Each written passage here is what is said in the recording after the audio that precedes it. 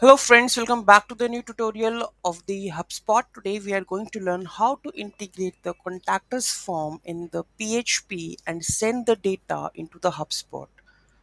Those who haven't subscribed my channel yet, please do subscribe my channel, and if you like the video, please do like, share and comment on my video. Let's get started. So basically there is a form, contact form in the PHP. Now I'm going to send these details into the HubSpot as a contact. Okay, so here I'm going to put my details over here. Rajnikant, email Rajnikant,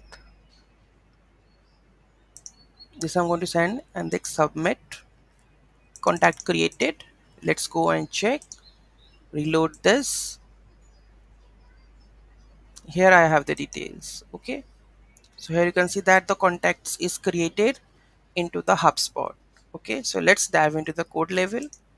So this is the contact form which you can create easily, and this is a submit form.php, right? Next we have a submit form. Here you need this is token, how to get it.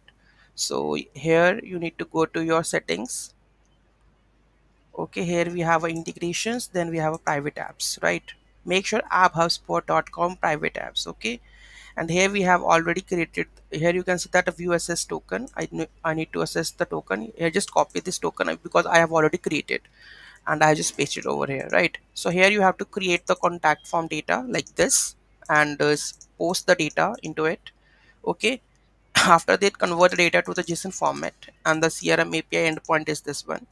After this, call request with the authorization bearer SS token. Content type should be application JSON, right? And here you can decode the response JSON to an array. So I am printing that one. If something went wrong, it will printing like error creating the contact, else contact created successfully with the response. Okay, very easy, very simple. Any doubt, any query in that, do let me know in the comment section. Thank you so much for watching this video, and don't forget to like, share and comment on my video. Have a nice day.